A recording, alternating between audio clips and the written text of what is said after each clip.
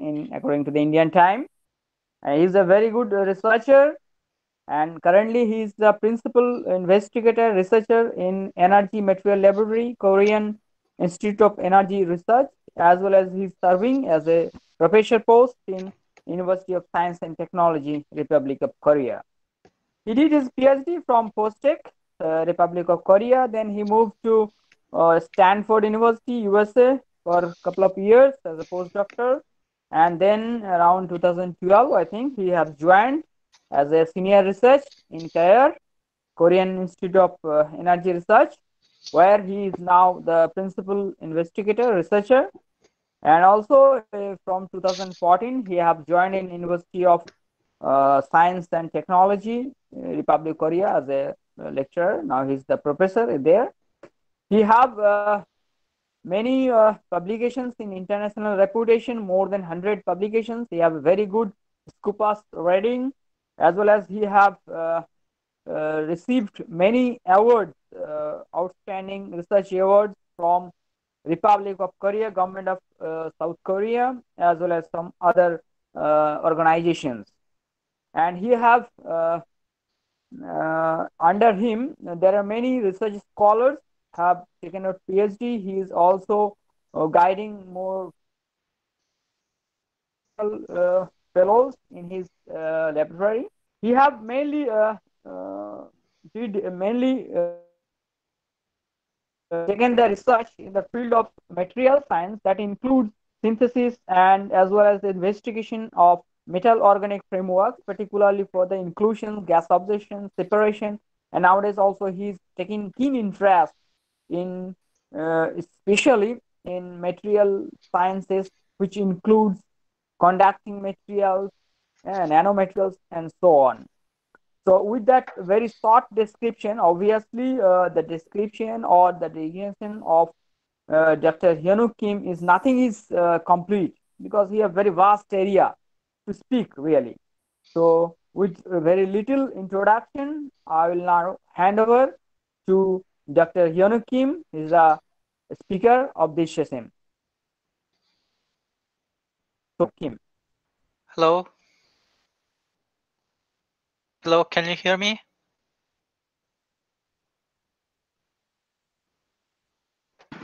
Yes, sir. Yes, sir. You are clearly audible, sir. Okay. Can you hear me? Yeah. Now it's your. Okay. Okay. Thank you for kind introduction. It's also my honor to present my work to you guys, and yeah, this is the first time to do this kind of webinar. My name is Hyunwook Kim, working at Korea Institute of Energy Research. My institute is one of the national laboratory in Korea. It's government national laboratory about the design and application frameworks. Okay. Porous material can be divided into three categories: inorganic porous material, metal organic frameworks, and organic porous materials. Inorganic porous material, they don't have carbon, only have aluminum, silicon, and oxygen. And representative material, zeolite and mesoporous silica, assembled by non-covalent interactions. And they don't have metal, and they have carbons and nitrogen and oxygen. And metal organic framework is a hybrid material from metal ions organic ligand. Most of our metal organic framework have two nanometer pore, below 2 nanometer pores, and have high surface area.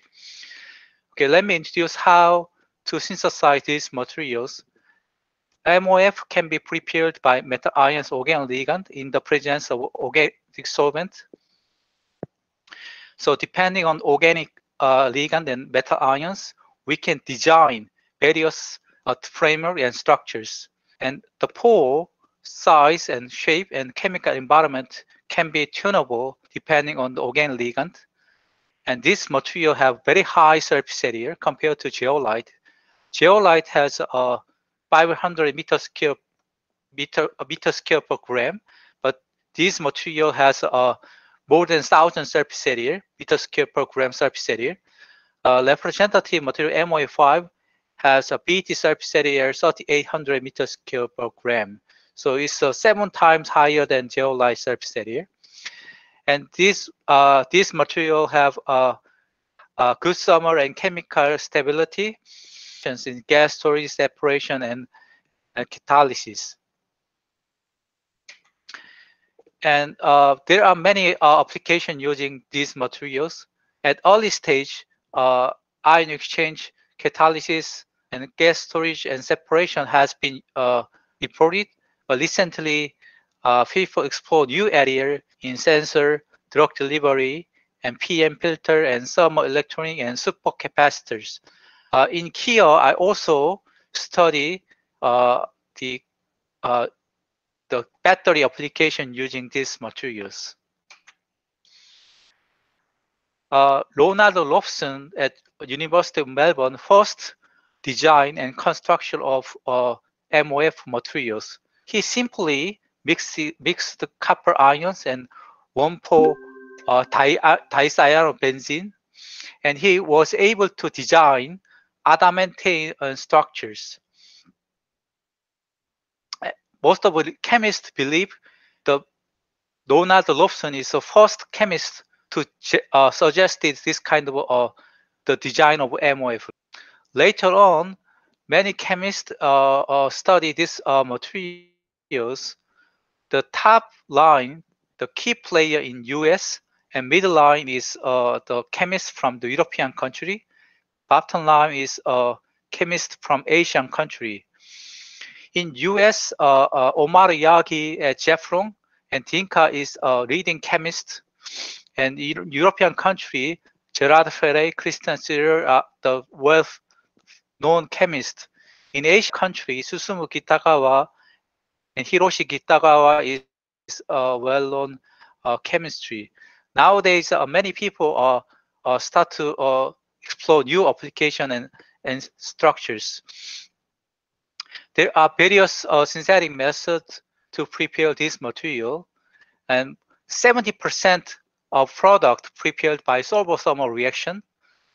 And solvothermal reaction is just simply we mixing organic ligand and metal salt in high boiling solvent system and heating. If we heating these two components, they are just self-assemble and give a crystalline product.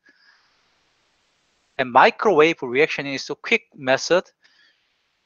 Use microwave so we can easily prepare MOF within a couple of minutes, within 1 hour.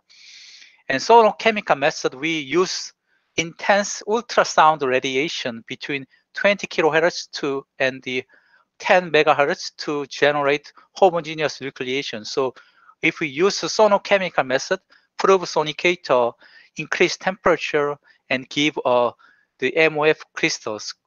And diffusion method is just use a two solvent system to synthesize MOF at the interface of two solutions. And mechanochemical is a solvent-free method, just mixing ligand, organic ligand, and metal ions to produce MOF. And electrochemical use oxidation of electrode. So without any adding the metal salt, just use electrode oxidation to synthesize MOF. Here I show the general method to prepare MOF.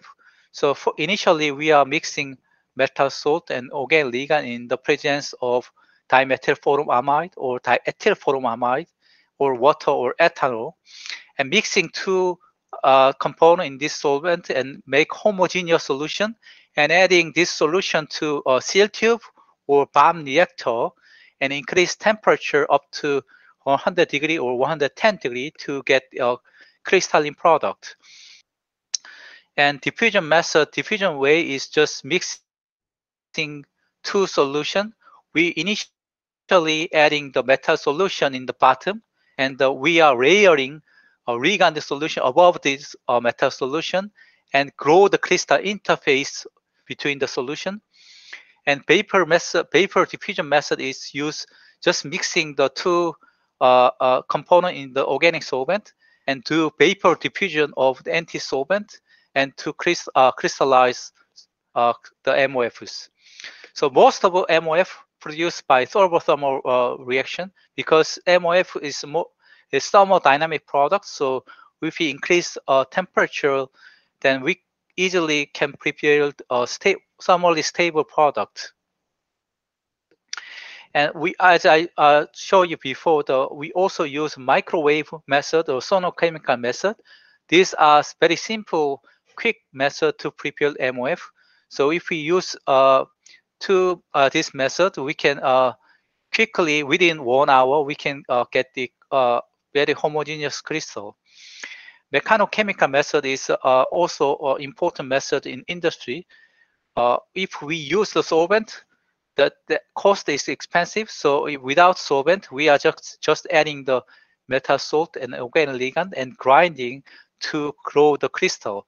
So if we use these two components, we can get the high crystalline product.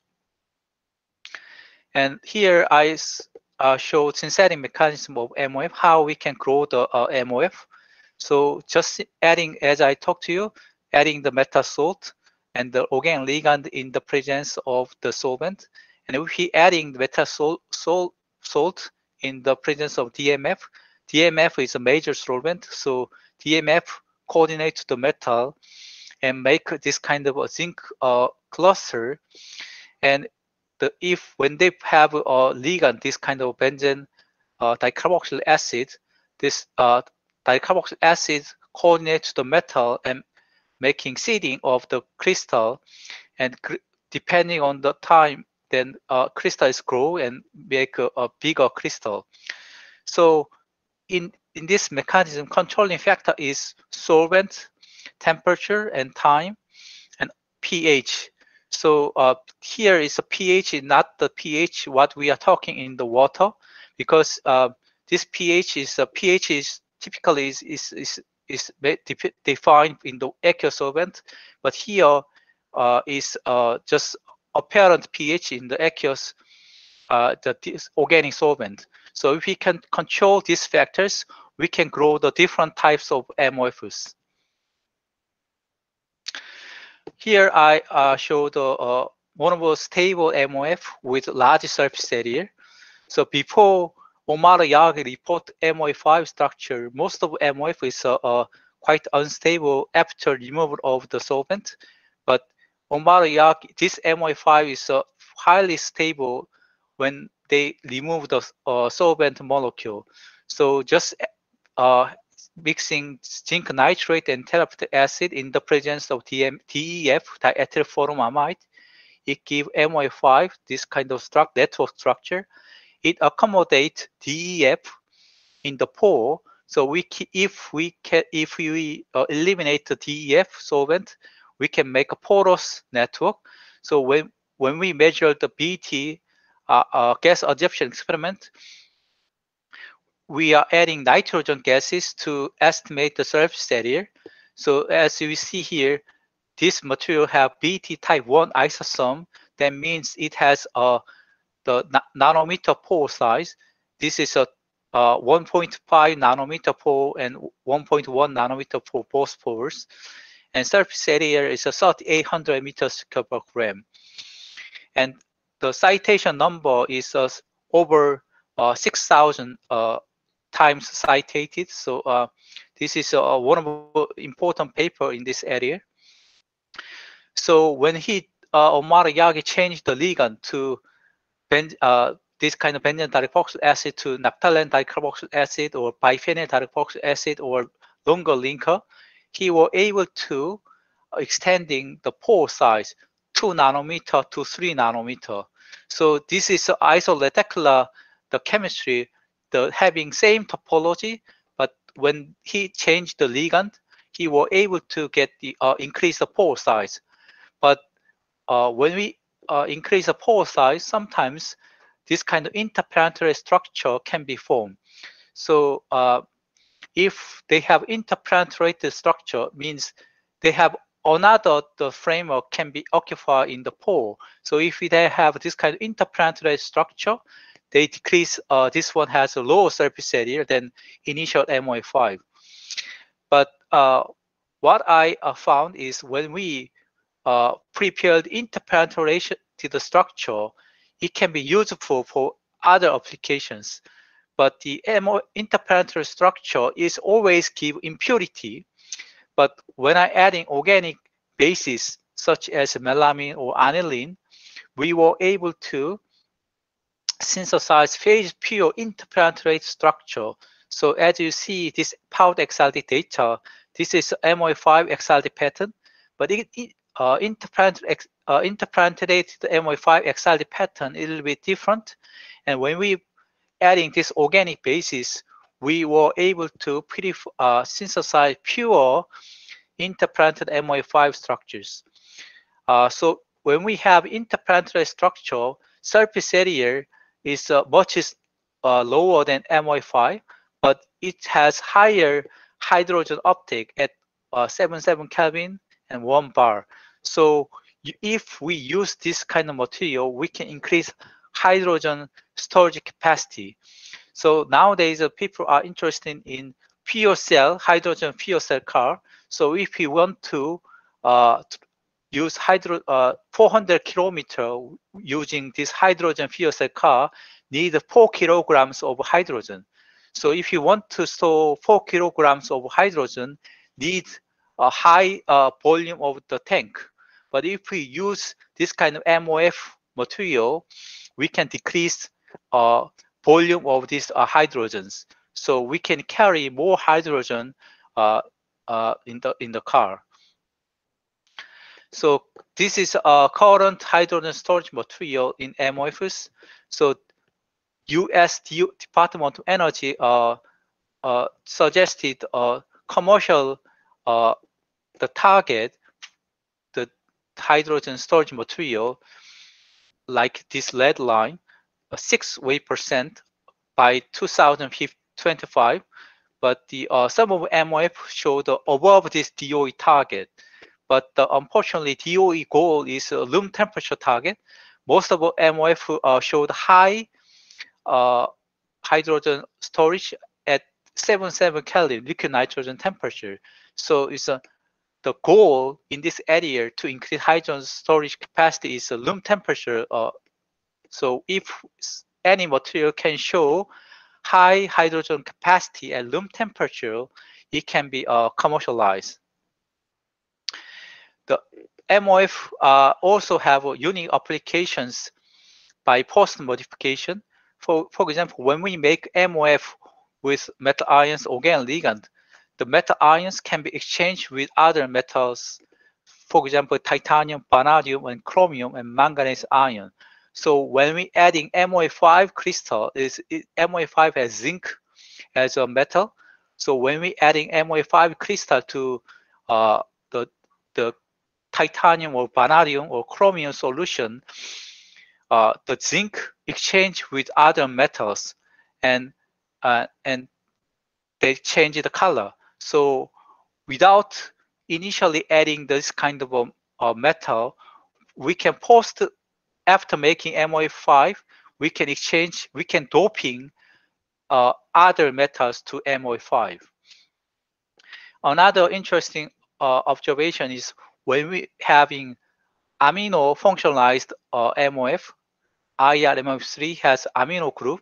So if they have amino group, we can attach this kind of aliphatic chain to MOF material. So if you adding aliphatic chain this MOF ligand, then it's become a hydrophobic. So Seth Cohen reported this kind of post-synthetic modification. As you see here, when they do attach hydrophobic tail, then contact angle is increased. So they can able to make a super hydrophobic surface of MOF. And another interesting thing is this material can be tuned by core shell structure. So when we're adding two ligand with metal salt, the two ligand, this kind of amino group and terephthalic acid randomly mixed in one crystal. But after making MOF5 crystal first, and then if adding this crystal another MOF precursor solution, the another MOF is grow above this MOF5, so it can make core shell structure. And if you adding second core the structure, if you add another solvent, then make triple core the crystal can be grow. So this kind of crystal engineering also possible using this kind of material. And some MOF has very dynamic properties.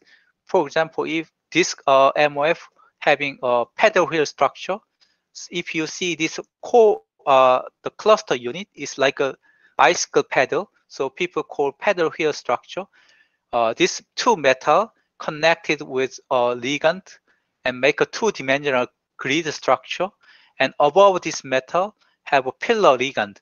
So depending on the pillar ligand, it has a different pore size. So if they adding DAPCO as a pillar, they have some dynamic property. So when they have DAPCO as pillar, when they have DMF in the pore, the volume is shrink and structure is changed like this one. And when they're adding benzene to this zinc PDC DAPCO MOF, then it's become a tilted and change the volume. So depending on the solvent condition, the structure is having dynamic properties. And MOF5 also have dynamic property. When we adding ferrocene to this MOF, then it's become a tilted structure and accommodate ferrocene in the pore. And this material also have interesting pressure-dependent gate opening behavior. This copper BF bipyridine structure have a two-dimensional layered structure. This 2D layered structure unique pressure-dependent gate opening property. So when they're adding CO2 to this material, as you see above 250 torr, it start to observe CO2, and they have a breathing property. So people call pressure-dependent gate opening. So when they accommodate pressure, the CO2, then its volume is increasing. So it has a very interesting structure, dynamic structural changes triggered by CO2 absorption. And the among the MOF material, one of the highest surface area is DUT60. So they use zinc and this two ligand, mixed ligand, were able to grow this kind of high surface area MOF material. The surface area, so this is 70,100 surface area. This is world record surface area among these materials. And depending on the organic ligand, we can extend the pore size. For example, if we use this kind of 2,5-dihydroxybenzene, we can make this kind of 1 nanometer pore size. But if we extend organic ligand, if we change the organic ligand, we can extend the pore window to 8 nanometer. So if we have high wide opening of the material, we can see these openings by TEM analysis. As you see here, the MOF have a unique pore observed by TEM analysis. But if we increase this kind of, it's quite difficult to synthesize this kind of organic ligand. And if we use this kind of rank C organic ligand, is not well soluble in certain organic solvents. So that is a disadvantage of this material. And interestingly, MOF have open metal site, loose acidic site. Some MOF have the solvent molecule in the pore. So if we can eliminate the solvent, we can make loose acidic site. So this loose acidic site is very useful for catalysis, gas storage, and the hydrogen storage, and the post modification, and many other areas. So recently, people are concerned about the global warming by CO2 emission. The largest CO2 emission is from the USA, and the most of CO2 emission from the power station. 20% is CO2 emitted from power station, especially coal power plant. So we need to capture CO2 from the power station. So the MOF is very high surface area, so it can useful for accommodate CO2. So if this is a CO2 capture using MOF 177, and compared to geolite, this MOF have high CO2 uptake at high pressure. As you see here, if there is one cylinder, if you occupy adding carbon, same the storage stored CO2 capacity is same as 4 cylinder. But if we use MOF, then we can increase our storage capacity. So it's useful for CO2 storage. But the if we want to capture CO2 from coal power station, the partial pressure of the from the power station is 0.1 bar. So it's important to capture CO2 from this pressure. So among all the porous material, MOF74 show the highest CO2 uptake at this pressure. So how they can accommodate high CO2 uptake at low pressure?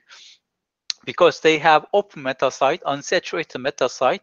So if they have loose acidic site, CO2 can bound to this metal site. So it can have high affinity CO2 at low pressure. This is a heat absorption. So among other material, this one shows the highest the CO2 enthalpy value. So I actually synthesized MOF74 in my group. So when we synthesize MOF74 in the presence of ethylene glycol, this ethylene glycol is occupying the pore and is make this kind of OH cluster in the pore. So when they have this kind of OH cluster in the pore, this MOF74 is show very high crystallinity compared to non-MOF74, and it give high crystals. And so when we eliminate ethylene glycol, and we were able to get high surface area of the MOF74, as you see here, previously reported this material has this surface area, but when we use our method in the presence using the ethylene glycol, it gives much higher surface area. And use this kind of high surface area material, we did a gas CO2 and CO capture experiment.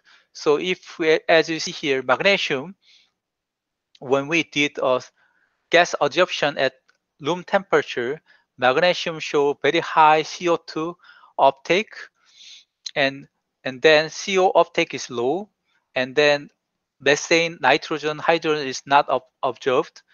In the case of cobalt, it show high CO2 uptake and CO uptake, but not other gases. And cobalt also, nickel also showed high CO2 and CO uptake at low pressure. So if you see, in the case of CO2 uptake room temperature, in the case of the magnesium is show the highest affinity and show the high uptake at low pressure, and then nickel and cobalt. In the case of carbon monoxide, nickel, cobalt show the highest CO2 uptake at low pressure, and magnesium is low uptake. So as I summarize here, so CO2 affinity is magnesium highest and nickel and cobalt, and CO affinity is nickel, cobalt, and magnesium. So when we use the mixture gas separation using this material, we did a breakthrough experiment using the column chromatography. So we adding these three material in the column, and try to separate CO2 and CO gases.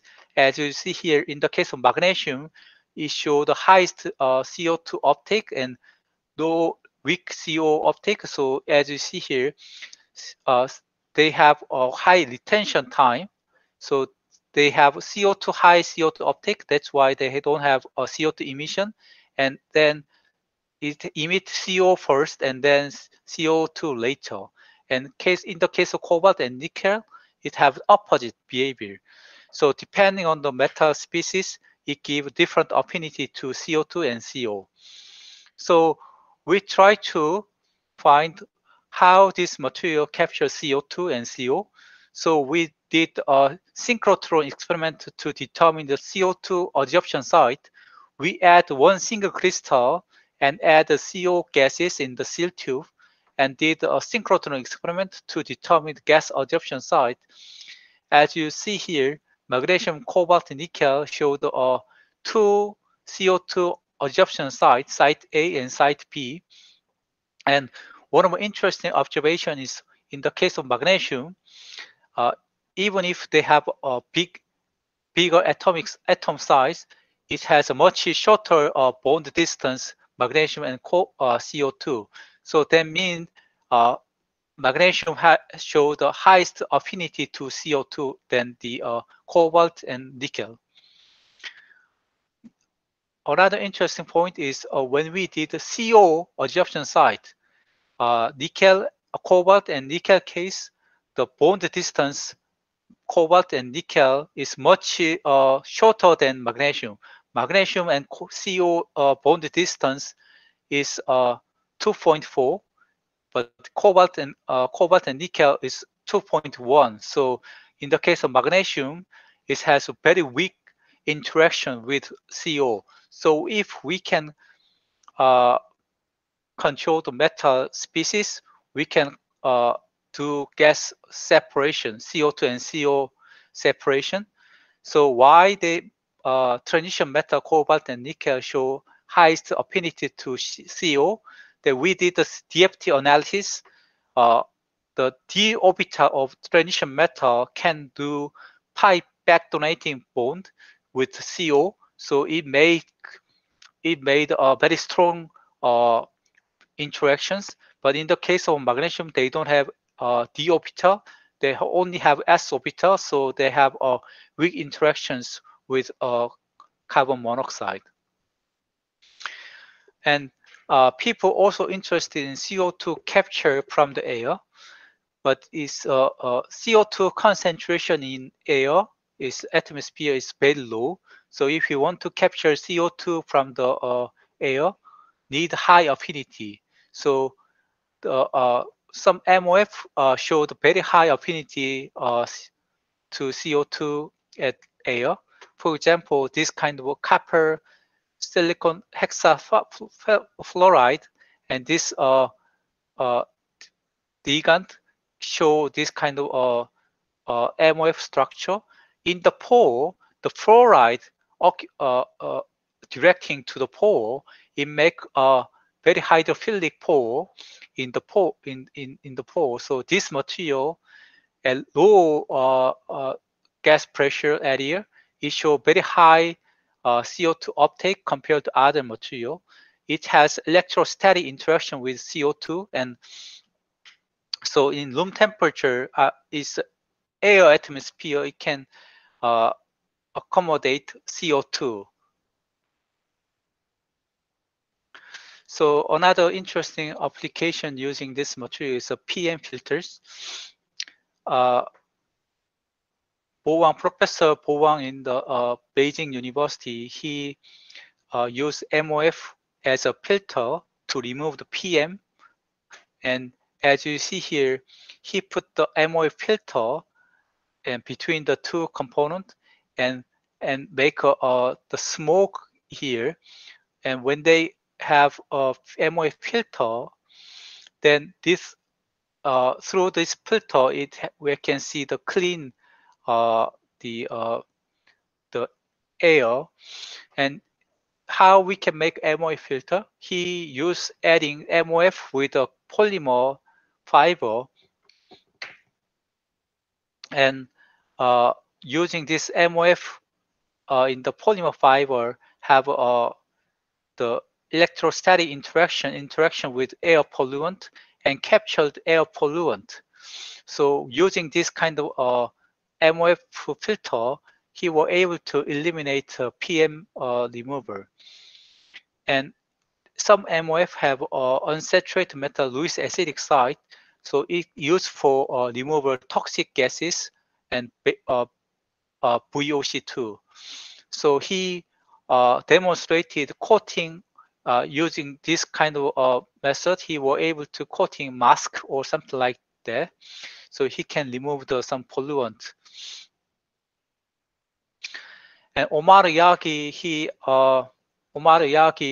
Omar Yagi, he reported geolite type MOF structures.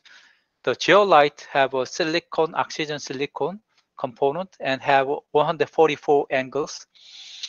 And imidazole, as you see here, imidazole itself, when they bound to the coordinates to the metal, it have 145 angles.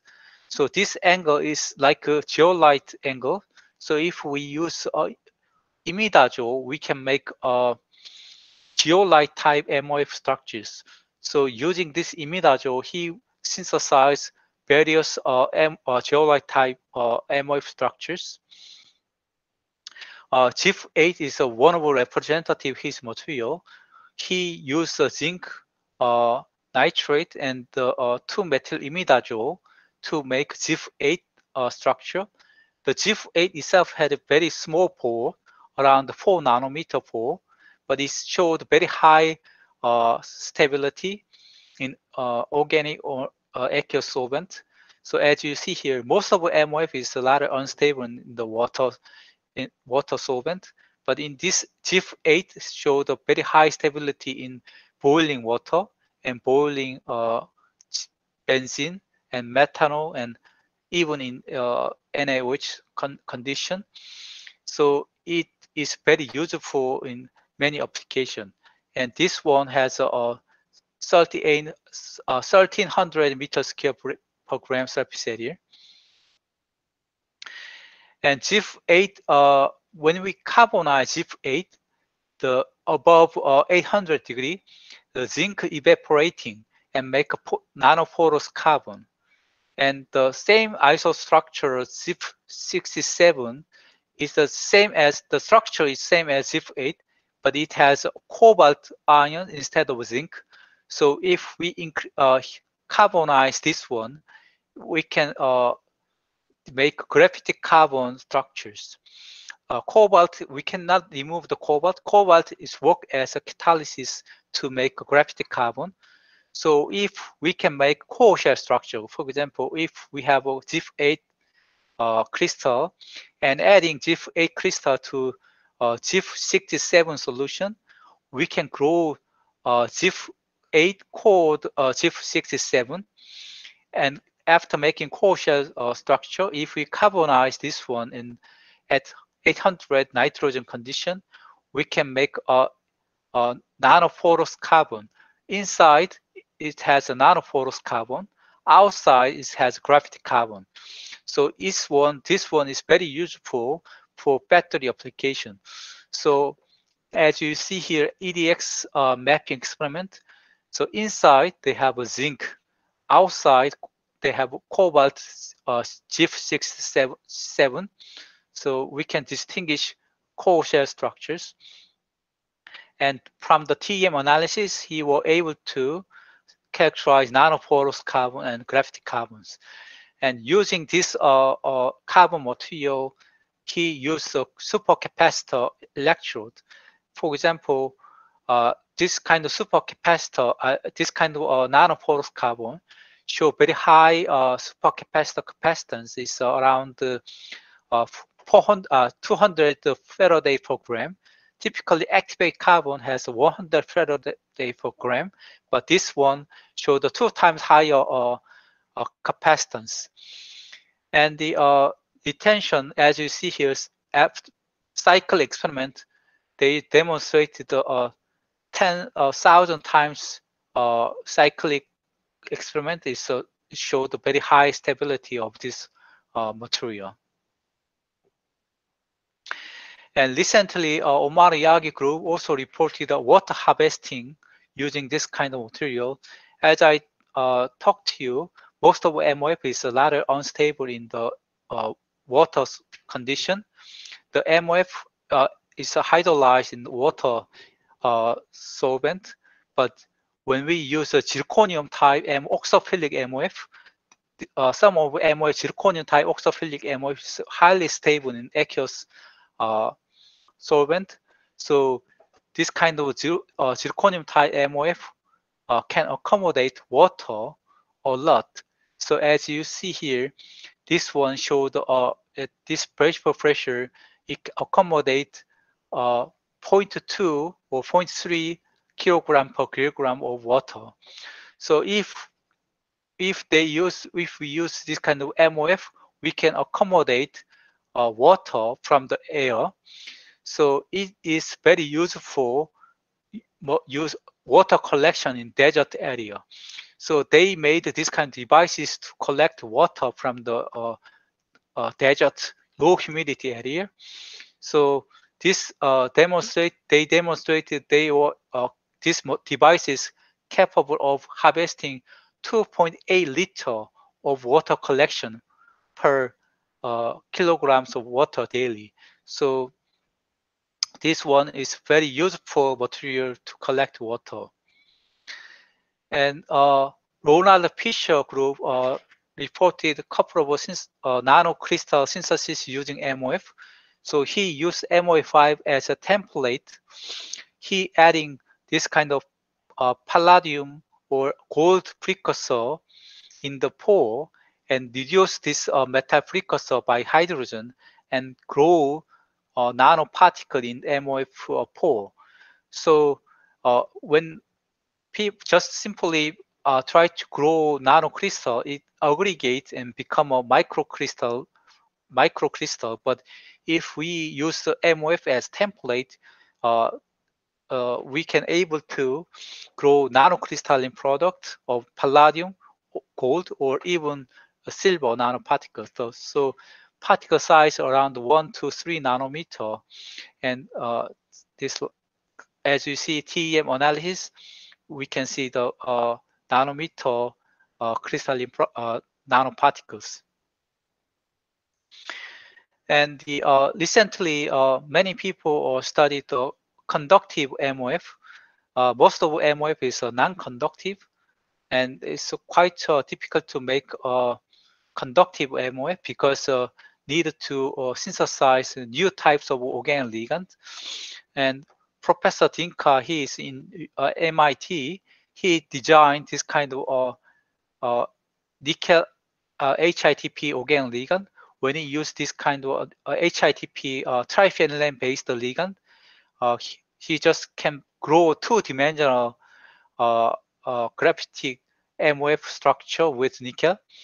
So if we can make this kind of two-dimensional structure, they have a stacking like this one, and have a pore like this one. It accommodates electrolyte. So this material have high electrical conductivity. It's a nickel HITP, has 5,000 Siemens per meter. It has a much higher conductivity than graphite and activate carbon. It has a surface area around the 600 meters square per gram. So as you see here, among all the porous material, it shows very high capacitance in the supercapacitor, and over the 5,000 cycles storage and charging and discharging experiment, it shows very high stable capacitance. And the MOF is commercially available. At the moment is quite expensive. BASF is a BASF German company. Daily produce this kind of MOF is 100 kilograms. Nowadays it's quite expensive. As you see here, MIL 53, HKUST1, GIF8 is 10 gram is around $200, but geolite is very cheap. 1 ton is $70, so it's much cheaper than uh, the MOF. But the many chemists studied to decrease the price. So I think is in the future the price will be going to down. So have many applications. So it's going to be it's an important material in many areas, application area. Thank you for the listening. That's all I prepared. Do you have any questions?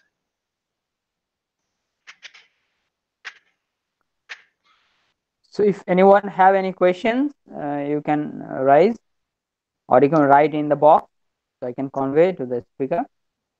If you have any questions related to.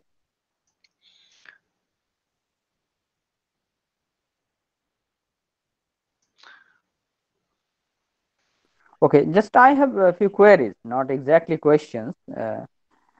You have mentioned that some certain kind of solvents are required during the hydrothermal synthesis or inclusion synthesis of MOF. Yeah, So major role of this solvent definitely to create the pores and makes the pores stable, I guess. yeah, But if I consider a specificity about the solvent, for example, if I take DMF, dimethyl formaldehyde, or diethyl formaldehyde, to prepare certain types of MOF, what usually is found that for the DMF it's synthesized well, but for DME or diethyl formides, maybe it's going to some different structure or maybe some different type of material or may not be at all crystalline. So why this smaller change in the solvent certain time creates a lot of difference in the crystallinity or maybe in the form of a particular structure? yeah. Okay. One important factor is the size of the solvent. So DEF is a lot bigger than DMF. So if you want to make a lot bigger pore size, then lot of big solvent might be proper, the suitable. So diethylformamide is good for MOA5, the synthesis, but the DMF, dimethylformamide, is smaller size, so that's useful for interplanetary framework. So size of the solvent is quite important, and the yeah, it's try and error depending on the solvent. It gives different topology. And does the basicity, if I consider some other solvent, maybe it could be acidic. So basicity of the solvent could also play a role. Yes, yes, that also important factors.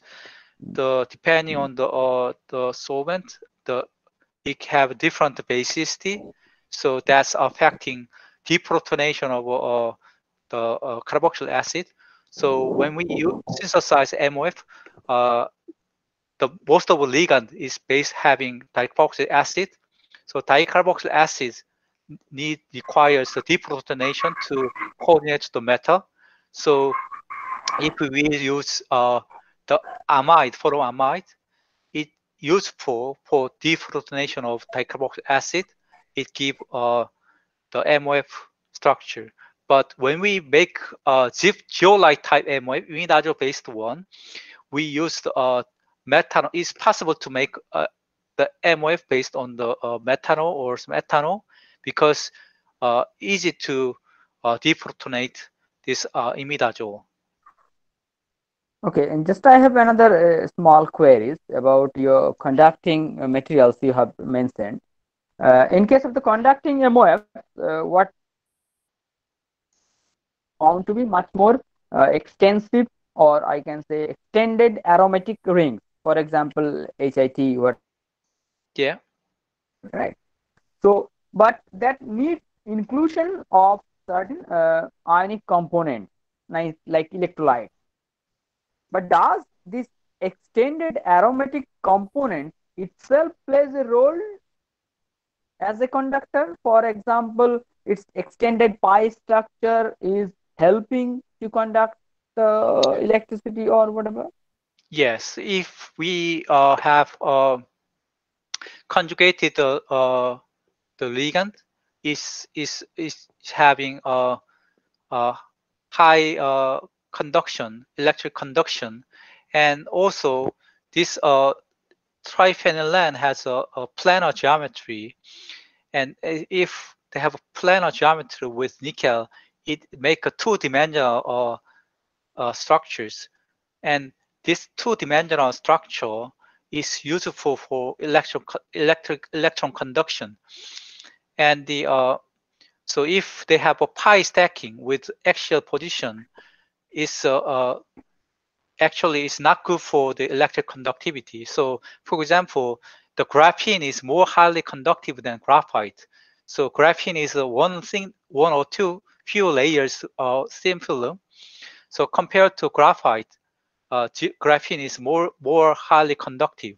That's the same the phenomenon. Yeah, that's right.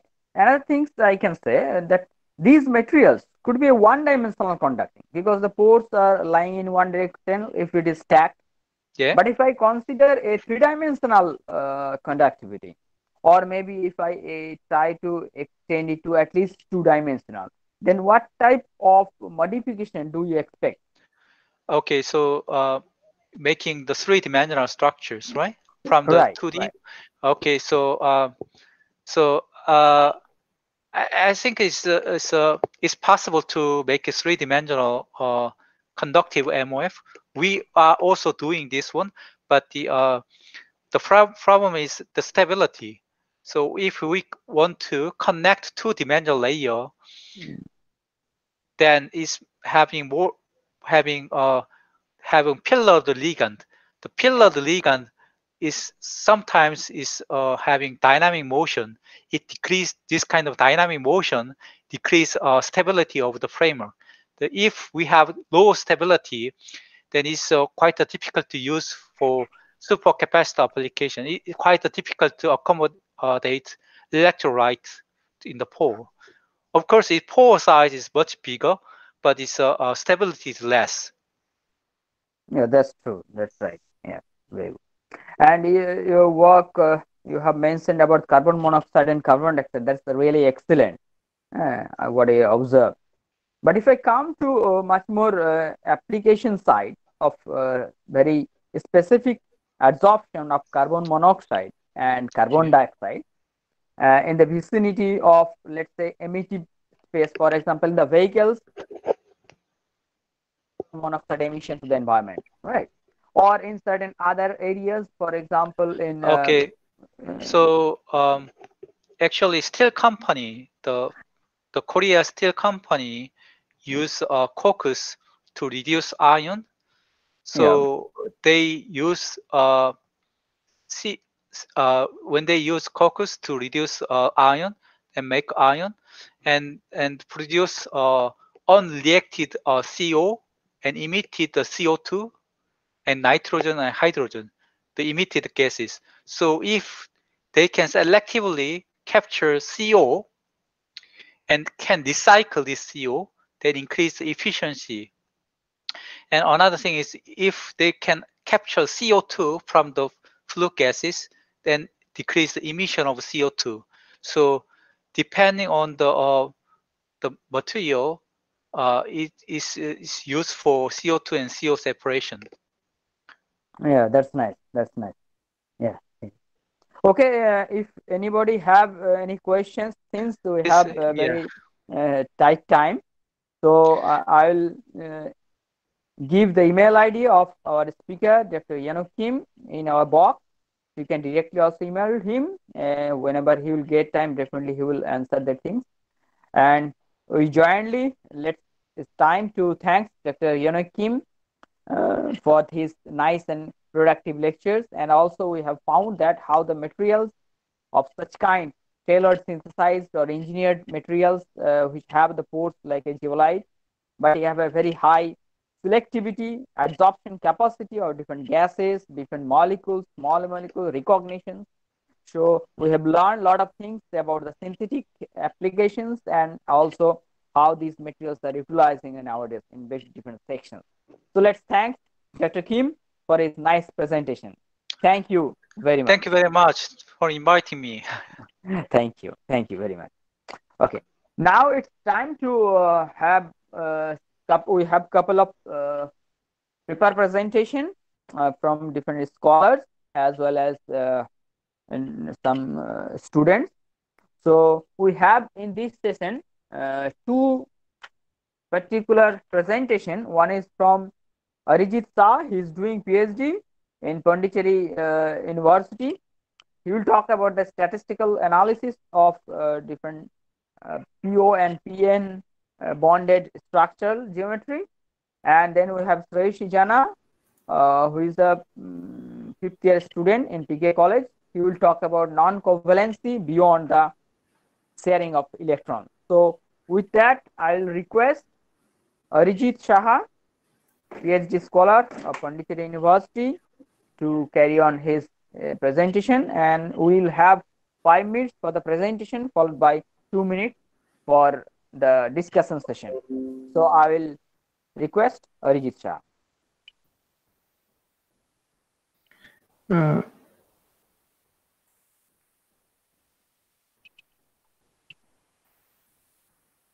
Good afternoon, everyone. Am I audible? Yeah, it's fine. Hello, I am Arijit Shah from Department of Chemistry, Pondicherry University. I am working under supervision of Dr. Vinay Krishna Saha. Today I am going to present one of our work, Directionality of Phosphorus Oxygen Nicogen Bonding in Light of Geometry Corrected Statistical Analysis. In morning our set discussed on Nicogen bonding. So for here we want to check that the in phosphorus oxygen, what will be the geometry in crystal structure. For that purpose, we did some geometry correction. We did some geometry correction here, and we have taken px3 and px4 for that purpose, and we didn't take px5 and px6 because their xpx will be more linear, and for that purpose that oxygen can't reach there. So in here we did cone correction, and we have taken data from CCDC. After that we have did geometry correction, cone correction, and this is the result for XPO, X3PO. Before cone correction we can see that at 160 to 170 is the most highest populated region, but after cone correction we can see at 170 to 180 is the highest populated region. That means X3PO prefers linearity. Here phosphorus oxygen prefers linearity. So after that we try to find out when X will be carbon, nitrogen or oxygen, what will be the geometry. So for that purpose we have taken X is equals to carbon, and then X is equals to nitrogen, and X is equals to oxygen, and we have done this same cone correction or geometry correction. Then we can see that when X is equals to carbon, there it prefers less linearity than X is equals to nitrogen. When X is equals to oxygen, it prefers more linearity. That means when X is equals to more electronegative atom, it prefers more linearity than less electronegative atom. Next we want to check for same thing for XPO. Here before cone correction we can see that at angle 150 to 160 degree and angle 160 to 170 degree is the most populated region.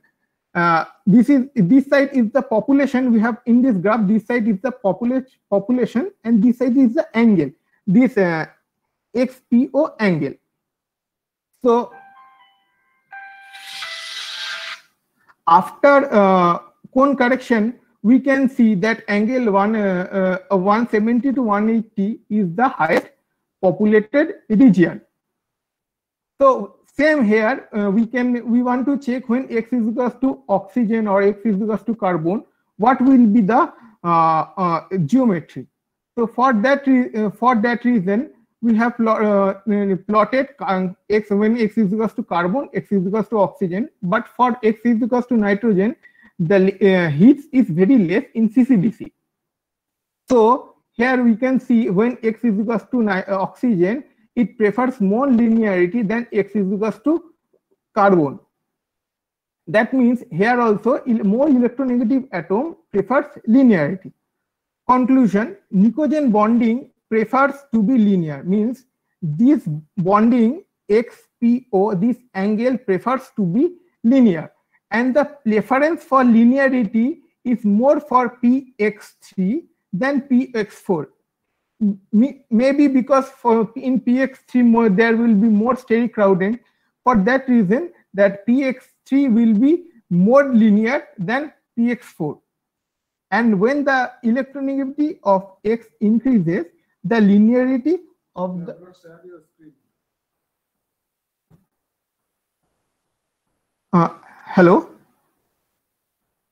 hello, sir. Hey, hello. My screen is visible. No, your screen is not shared. Please share your screen. Oh, sorry, sir. You It's can okay. tell me, sir. Sorry, extremely sorry, sir.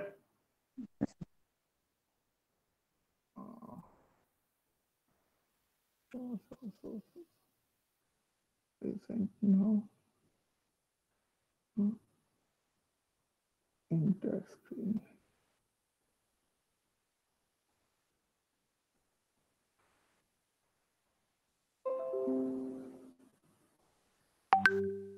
Shared.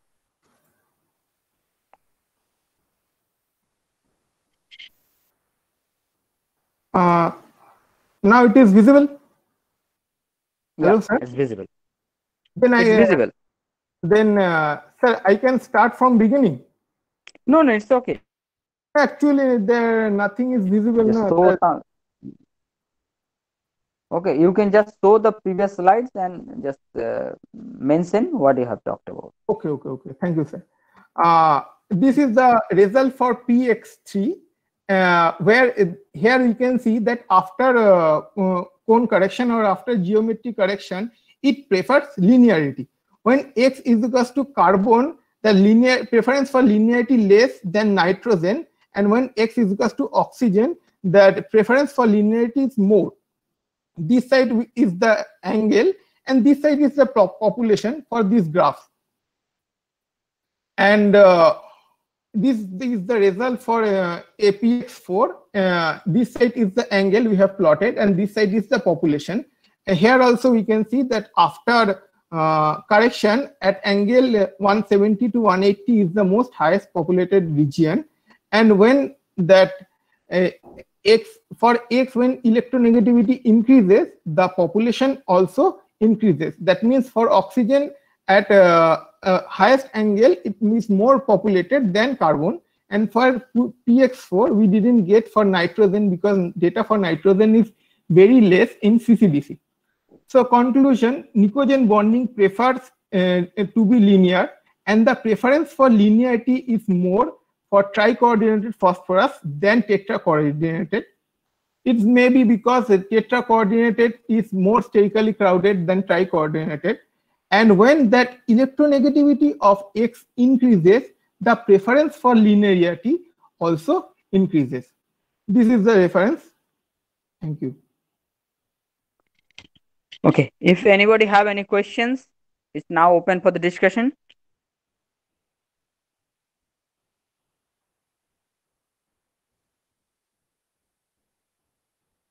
Okay, I just have a queries, not Yes, exactly a question, I can say. Please, sir. Since you have talked about that with the increase of electronegativity, you found that linearity is increasing. Yes, sir. Right. Now, Yes, what sir. about the size effect? If I consider, for example, certain atoms which have a closed maybe electronegativity, but size differs, or maybe polarizability differs. How could we expect it about this geometric preference? I'm not giving any data. I'm just taking it hypothetically. If I consider the geometry, keeping the electronegativity constant, Okay, sir. I does got. this linearity will follow, or any kind of polarizability effect will make any role? Sir, actually, we didn't check regarding size because their size-wise data is not that much available. So that's why we checked regarding to electronegativity. You can see here that nitrogen is not present, sir, because here data is very less, and that is the reason. Okay. It's a nice presentation from Arijit. So if you don't have any other question, let's thanks to Arijit, and I give a good luck for his PhD. So thank you very much. Thank you, sir. Okay. Now we have another paper presenter, Shreyashi Jana. She will talk about non-covalency beyond the sharing of electrons. She is the BSc students of PK College. So may I request Shreyashi Jana to present her lecture. Now it's the 10, so there will be 5 minutes for the presentation, followed by 2 minutes for the discussion. So I'll request Shreyashi.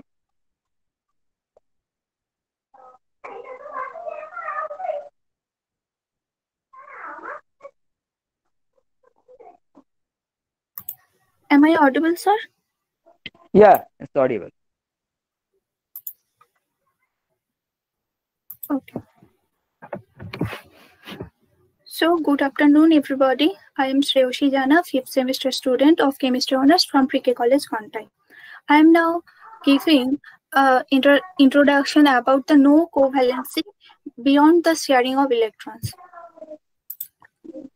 Firstly, we come to the point about what is covalent. Co means together, and valence indicates the bonding interaction. Therefore, covalent bond is the interatomic linkage that results from the sharing of an electron pair between two atoms.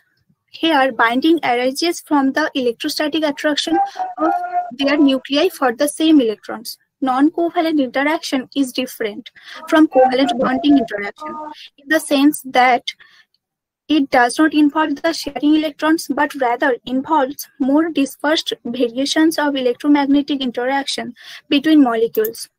The chemical energy released in this case is nearly 1 to 5 kilocalories per mole. And now here is the list for the basic categories of this type of bonding interaction, like electrostatic interaction, pi effect interaction, van der Waals force of attraction, or repulsion interaction.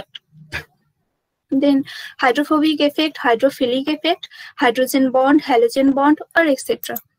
Now, electrostatic interaction is the ionic interaction.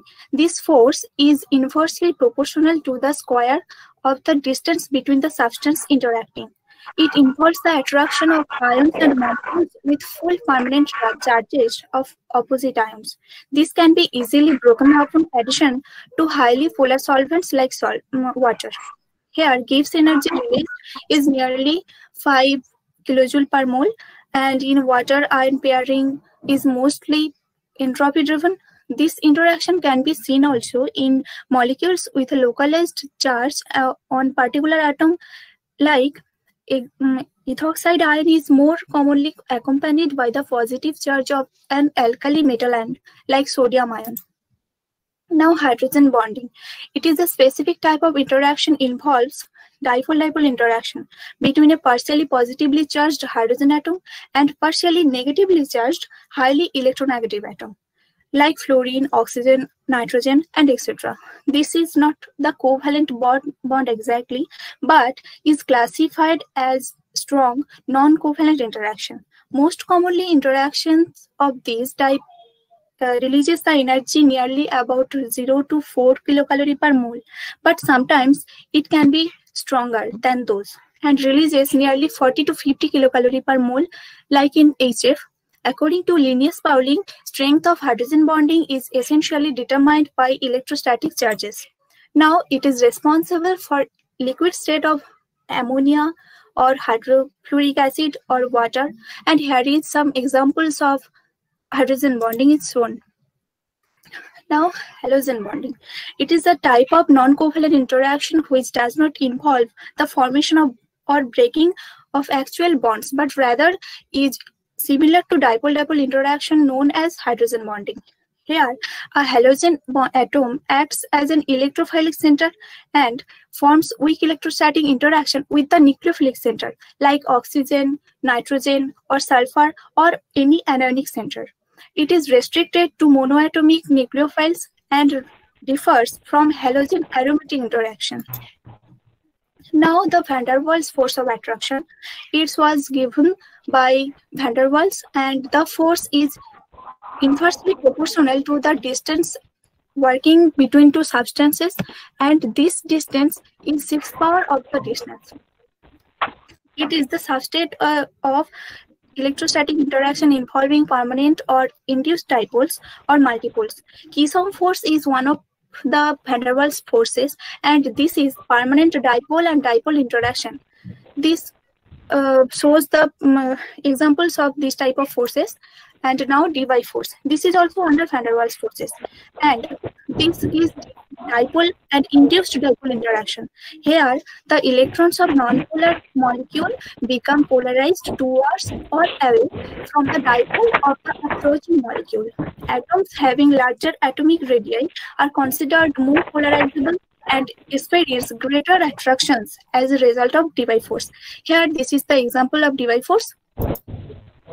Now, London dispersive force. This is also under the van der Waals force, and this is induced dipole and induced dipole interaction. The weakest type of non-covalent interaction.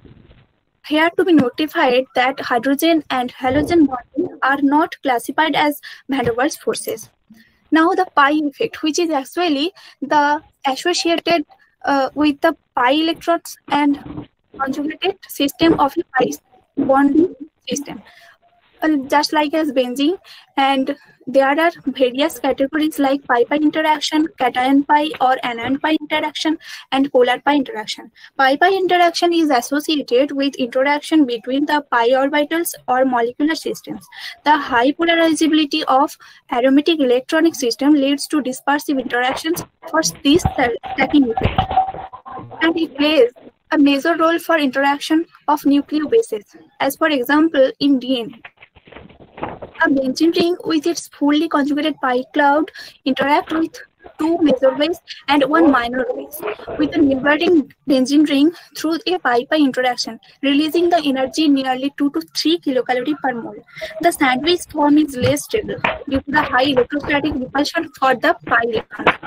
Here, the three type of interaction is shown in the picture, and cation pi and anion pi interaction are almost similar. Cation pi interaction involves the positive charge of cation interacting with the pi cloud of a molecule. This is surprisingly strong, sometimes more than hydrogen bonding. So, as for example, we can say about the sodium ion can easily sit atop the pi cloud of benzene. Here is some information about these cation pi and anion pi interaction. Now we come to polar pi interaction. This involves molecules with permanent dipoles like water interacting with the quadruple moment of a pi system. It is not as strong as the previously mentioned systems. They are involved in protein folding and crystallinity of solid containing both hydrogen and pi system. The effect is desired for non-covalent or non-polar molecules to exhibit aqueous solution in order to separate from water. This leads to minimum exposed area of the non-polar molecule to polar one, that is making droplets in aggregate form. It is important in biochemistry, and in this case, this is seen when various oils or waters are mixed. And actually, it is not specific interaction but a function of entropy. Now we come to the point of applications. Firstly, we come to drug design. Most pharmaceutical drugs elicit a physiological response by binding to enzymes or receptors, which is followed like the lock and key model. In duplex DNA, Y-shaped fork structure, four-way junctions of less common nucleic acid, this is seen. Actually, the protein folding involves also the non-covalent bondings. From the primary structure of protein to the tertiary or quaternary structure, we go through all the process of non-covalent interactions.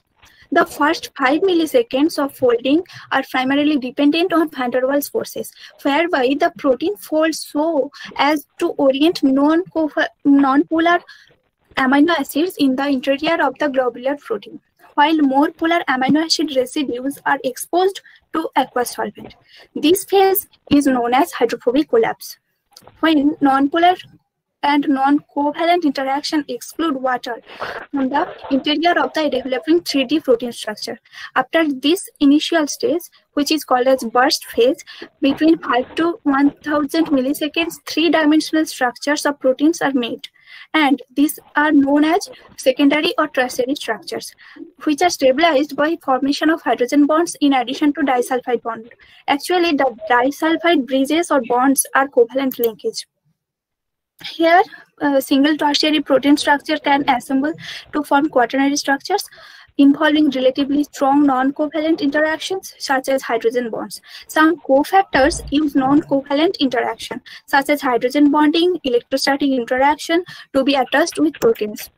Now, boiling point. This is stronger non-covalent effect, and stronger non-covalent effect rises the boiling point of a substance. In room temperature, water, HF, ammonia are liquid and not gaseous substances. Here, this is information about the boiling point against non-covalent interaction, where sodium N-butoxide shows the boiling point nearly 260 degrees Celsius, where the iodine interaction is active. But in case of N-butanol, the boiling point is nearly 117 degrees Celsius, where the hydrogen bonding is active, and so on. Now, biopolymers. This is actually the formation of polymerization process, and through non-covalent interaction, we can polymerize a monomer, and this can deal with the formation of biopolymers. In case of DNA formation, from the central dogma of molecular biology, we can describe the biopolymerization process. Here, spider web and polysaccharides are also biopolymers.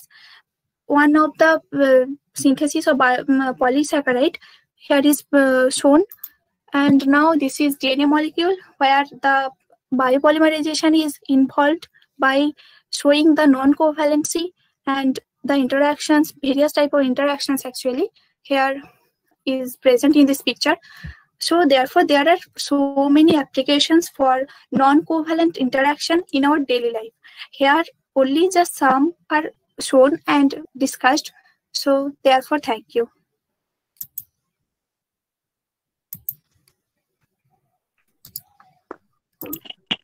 Okay, thank you very much. If anybody have any questions.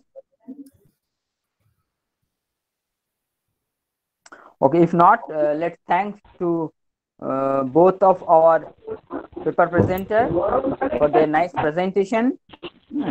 Now it's time to give a validations and vote of thanks, since in this one-day international seminar we have listened to 3 eminent speakers who have given a lot of time from their busy schedule and talk to us about various aspects of this particular topics, where this non-covalent interactions or weak interaction leads to various application in different fields, for example in the materials, in biological system, even in the small molecular section. So now I will request our secretary of this organizing committee, Dr. Prithvish Kumar Jana, to provide vote of thanks as well as validation. Dr. Prithvish Kumar Jana, please.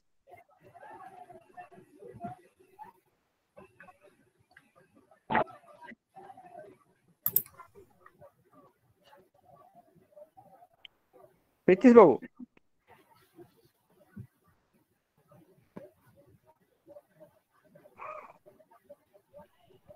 Hello, am I audible, বলুন। Sunanda? Yes, audible. Okay. Good afternoon, everybody. As all good things come to an end in life, so is the webinar. We are almost at the verge of this webinar. On behalf of Bajkur Miloni Mahavidyalaya, I take this opportunity for valedictory speech and to propose vote of thanks to those who have directly and indirectly contributed to this webinar on non-covalent interactions, basics and applications, organized by Department of Chemistry in collaboration with IQAC of this college. At the outset, I thank our chief guest and eminent resource persons, Dr. Binoy Krishna Saha, Dr. Kim, and Dr. Obhik Mukhopadhyay. Dr. Binoy Krishna Saha from Pondicherry University has described on intermolecular forces like dipole-dipole interaction, dipole-induced dipole interaction, induced dipole-induced dipole interaction, tetral bond, agostic bond, chalcogen bond, halogen bond, and different types of interaction like pi-pi interaction, pi-pi star interaction, m-pi interaction, etc. Professor Kim talked about a metal organic framework where non-covalent interaction plays a significant role, and he applied this metal organic framework in carbon dioxide, carbon monoxide separation, water inclusion, etc. Dr. Obhik Mukhopadhyay from UK nicely discussed about the role of non-covalent interaction in biological systems, where he showed the non-covalent interaction plays a significant role in DNA structure, vaccine development, molecular recognition, and docking studies. So we are really enlightened with their knowledge, and we really enjoyed it. And for this, we again thank them. We are also thankful to our Honorable President for his motivation. I would like to thank our respected chairman as well as teacher in charge, Dr. Piyush Kanti Dandopat, for his enthusiastic support. A special thanks to the organizing committee, teaching and non-teaching staff for their huge support and coordination. We also thank our advisory committee for their valuable suggestions. And finally, our heartfelt thanks to our students and other persons for their active participation throughout the seminar. So with these warm words and a kind message, we move to the end of today's seminar. Thank you. Thank you, Pritish Babu, for your valuable validation. With this validation, I declare formally the end of this one-day international seminar on non-covalent interactions is basic and application. I hope all of you have enjoyed, and thank you very much for your kind participation. And I'll just inform that a feedback form link is given in our WhatsApp group. So please fill up the feedback form by tomorrow. So carefully fill up that one, because depending upon your spelling name on written on there, institutional name and email ID will make your or will send you the certificate. So I'll request all of you to carefully fill up the feedback form given in our WhatsApp group of this seminar. So thank you very much for your kind attention and participation in this seminar. So I formally declare the end of this seminar. Thank you very much.